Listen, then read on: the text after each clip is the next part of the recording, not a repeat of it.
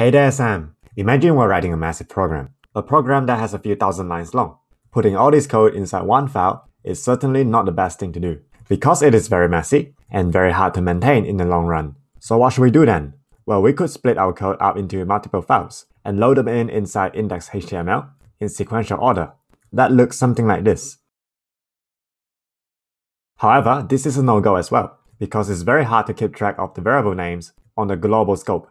We could have the exact same variable declared in ep1.js and ep3.js. In other words, the global scope would be a mess to maintain if we were to write our program in this way. It's very hard to track what variables have been declared and what functions are available. So that's a no-go as well. Is there a solution for this? The answer is yes. It is called the ES6 Modules. And just a quick recap, ES6 is the version of JavaScript that was released in 2015. And it brings in a lot of good features to JavaScript. And modules is just one of the many. The concept of module is where we write our code in small packages. All the variables and functions that we declared inside the module stay inside the module, unless we export them.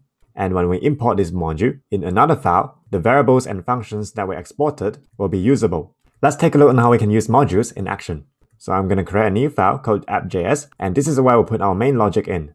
And now, back in index.html, we will need to load app.js. Now, in order to make modules to work, we have to set the type attribute to module in our script tag.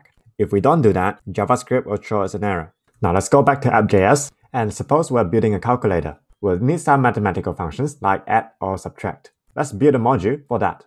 We're going to create a new file called math.js, and that will be our math module, where we store our mathematical functions. For modules, JavaScript actually allows us to use a .mjs extension rather than a normal .js extension. Using the .mjs extension makes it clear that this file is a module, but naming modules with a .js extension is okay as well. I'll use the .js extension for now. So inside our math.js module, let's define our mathematical functions. I'll quickly define two functions, add and subtract. For the add function, it'll take in an arbitrary numbers of arguments and calculate the sum. And the subtract function will look very similar to the add function.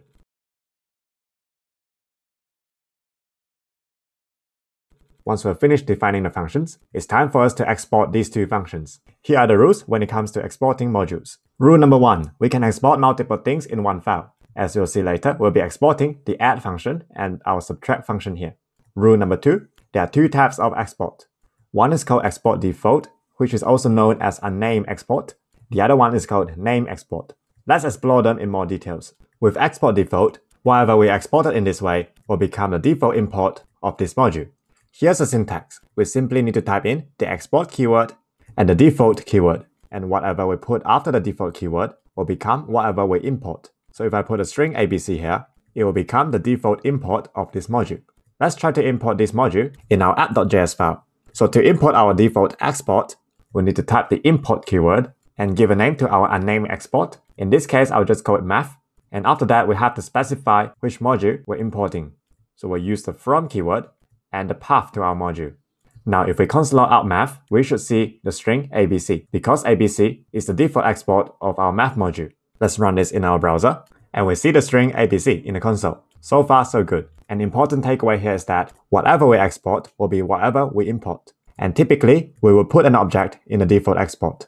Let's try to export our subtract function. And we can already see the console log in our app.js is printing out an object that contains one property, which is our subtract function. So back in app.js, if we want to use our subtract function, we just need to call the subtract property from the math object. And it works. Alright, next, let's talk about name export. So name export is pretty similar to default export. The difference is we don't put in the default keyword when we're exporting, and when we're importing, we have to be specific on what we're importing from the module. So let's try to export our add function using the name export method. So we're just going to type in the export keyword and followed by the object and put our add function in it. Now back in app.js, to import a name export, again, we're going to use the import keyword. And now we have to specify which item we want to import from the module. The way to do that is to use a pair of curly braces and put in the name that we want to import. We're importing the add function here. So I'm just going to type in add, and after that, similar as before, we'll use a from keyword and the path of our module. And now let's try our add function. And it works. Sometimes we want to override the name of the export. So to override our add import here, we could use the as keyword and supply our own custom name after it. And now in the console log, instead of calling the add function, we'll just call our some other name variable, and it works just like before. The reason why we might want to override the default name of our import is that we could have variable named collisions in the same file. So using the as keyword, we could name our import differently and avoid any collision if there's any. There's no restriction on how many export we can use inside one module. We can have as many as we like. So I could export a variable hey here and another function called hello, and back in app.js, we can import them separately inside the curly braces. However, it's a good practice that we put everything inside an object under one export keyword, because it's clearer and we don't need to look for the export keywords all over the place. Alright, key takeaway for this lesson. ES6 modules help us to organize our code and improve reusability across our app. We can just write our module once and import it anywhere in our app. There are two types of export, the default export and the name export.